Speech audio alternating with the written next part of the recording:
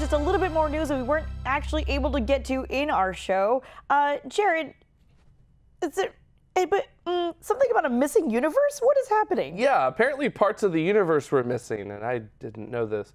But there was a lot of headlines this week that said that missing parts of the universe discovered, and my heart kind of skipped a beat because I thought maybe this was direct detection of dark matter, you know, something that makes up the most of the universe that we have out there. But it turns out, if you actually went beyond the headline and read the actual articles, that we didn't discover the missing half of the universe per se.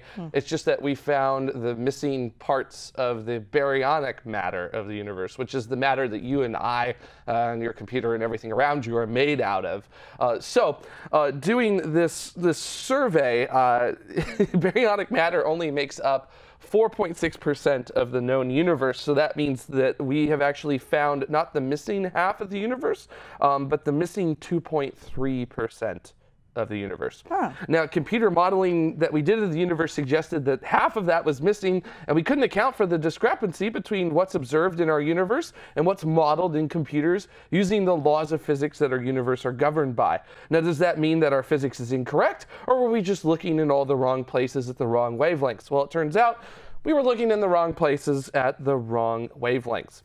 So using a combination of data from the Sloan Digital Sky Survey, which this is the telescope that they use, which is one of the largest sky surveys anyone has ever done to actually find objects in the universe, and the European Space Agency Planck spacecraft, which looked at the cosmic microwave background radiation.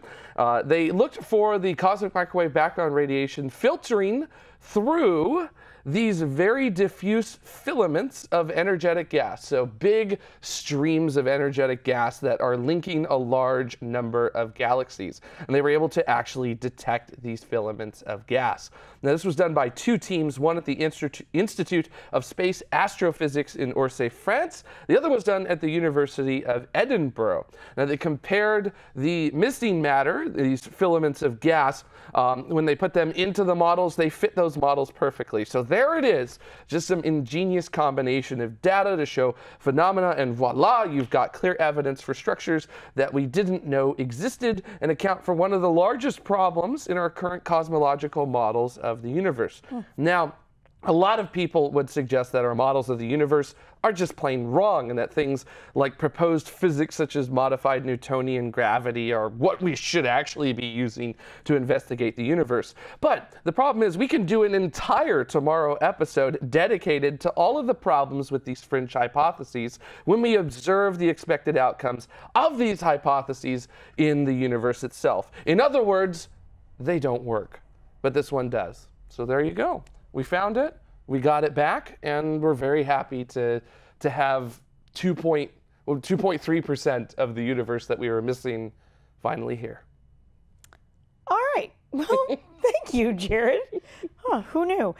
In the previous show 10.38, we had a simulated Mars conversation with Icarus 1. And if that and other spacey things interest you, feel free to join us live every Saturday at 1800 UTC.